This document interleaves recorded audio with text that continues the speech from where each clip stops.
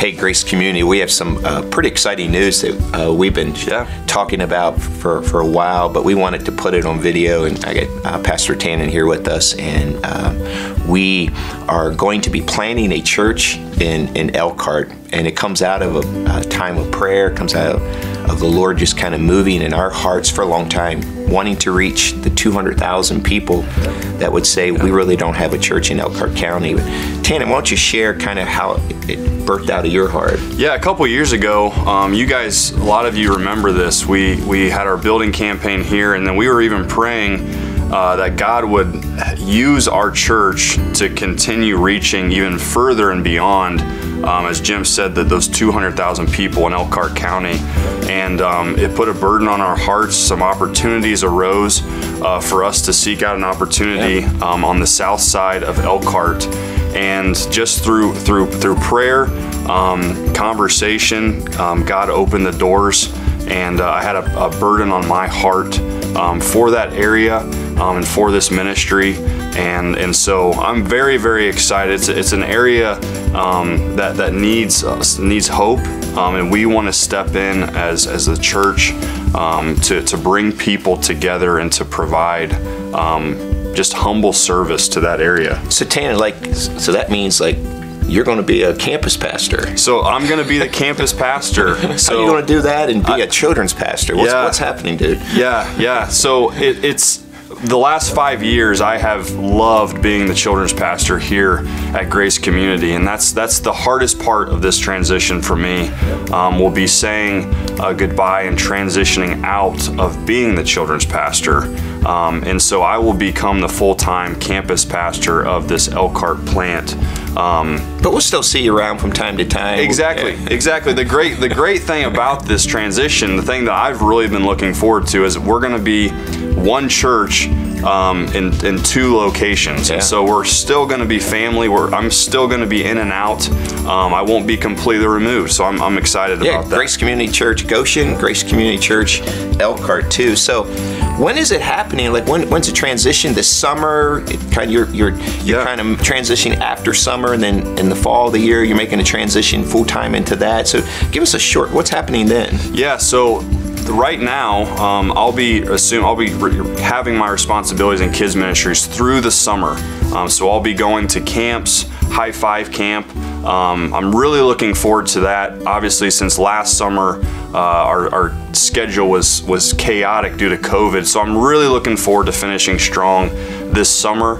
And then the school year this fall, I'll be assuming full-time responsibilities for the Elkhart campus. So there's some transition here for us at Grace too. We're reworking a position, and we're going to have our campus covered really good, but we're going to miss you, man. And the tallest guy on staff won't be around. So I even had to add a couple inches to this chair right here to set up with Tannen. It'll all even out a little bit more. But we are excited. We have a special opportunity to plant in a unique spot, linking kind of arms with Lifeline too, which is really awesome. So tell us a little bit about that. Yeah, so Lifeline Youth Ministries has been in the Elkhart area for many, many decades, and they have been serving the children, the youth there in that community well for years. And so they approached us, and we are going to be partnering with them. And so that is very exciting. They are established. The relationships that Lifeline has are deep. And so we are going to be stepping in with them as the local church and providing that piece to the partnership in hopes that more and more people in that area will come to know Christ, and that this church would be a place where people come together from all backgrounds, all ethnicities, and that's what we're praying for. That's what we're hoping for. So how can we, by the way, it's awesome because all these relationships have been established. The location of the church on the south side is uniquely established. The Lord has given us, He has just teed it up and said, here, 350-yard drive down the fairway. I wish I could do that, by the way, but this is kind of what it is. But how can the church help? How can we help? How can we help you, and how can we help us? Yeah, so we are going to have an informational meeting March 14th. That's a Sunday after the third service. So we're gonna be announcing that over the next couple Sundays. We're gonna have a sign up on the website and on the app. If you want more information, that's the first step. Come to that meeting. We will go into much more detail than what we've gone through right now. I'd love for you to come to that meeting if you have interest in what we're going to be doing there. Beyond that, praying that God would supply a team that would go there to really have a commitment and a passion for reaching that area. And so that's right now, that's my biggest prayer, is that God would begin moving in people's hearts and creating a passion and a burden for that area. That's the biggest area of prayer that I would love for you to join us in. So you can pray for Ariel. She's all on board, Marcus and Macy, and as they establish themselves to lead there. But I'm excited personally.